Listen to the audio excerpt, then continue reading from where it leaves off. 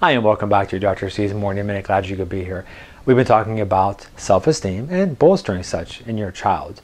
We've covered different areas in that respect, but one area we haven't talked about yet is depression and how depression will deflate a child's self-esteem.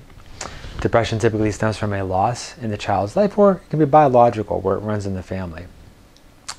As we see with depression, it results in a child not being able to fully appreciate positives. Glass is half empty, world is bleak. Even appreciating their achievements is very difficult, and they tend to, no matter how high they may achieve, they don't fully recognize it, they minimize it.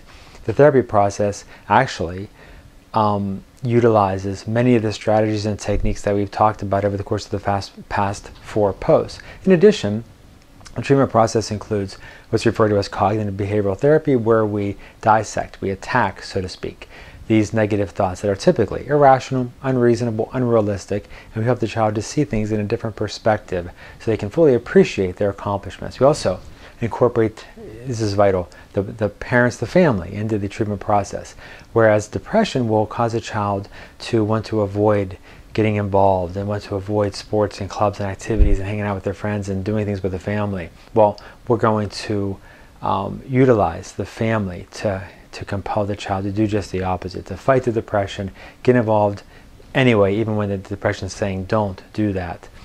And what we find time and time again is that even though the child may not be able to fully appreciate their accomplishments, we help them to move along the process, move along the way where they can more fully have fun, enjoy themselves, and see and recognize and appreciate all that they're achieving and doing. And that is how the process works, and it tends to be very, very effective. So any questions or concerns in that respect, feel free.